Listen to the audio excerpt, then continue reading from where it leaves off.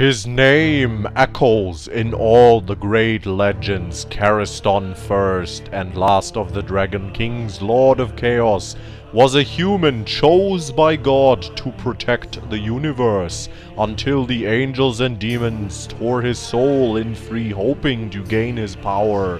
They failed to separate the souls from the body, and forever condemning him to wage an eternal war within himself, between his light and dark, always fighting to remain in control.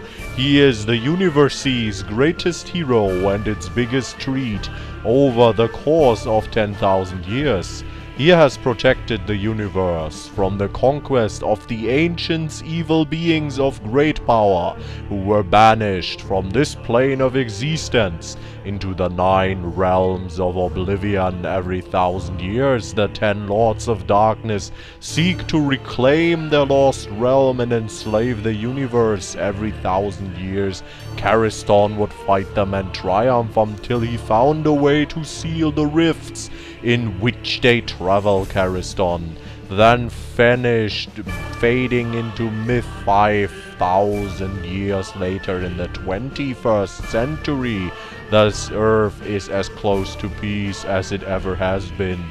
But beware the coming of a new age of darkness, for the 10 Dark Lords have broken through seal and a new age of legends begins. Let us see how the future unfolds.